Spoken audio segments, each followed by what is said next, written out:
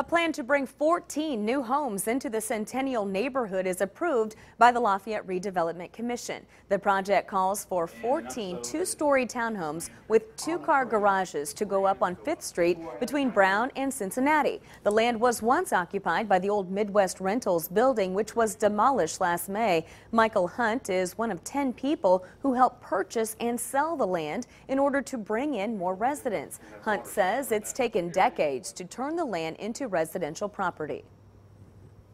It's not the end all because the project's not built, but this is hopefully the beginning of the last phase of a decades-long effort to improve the neighborhood. The contractor has until 2019 to construct the townhomes. As part of the agreement, the homes must be owner-occupied.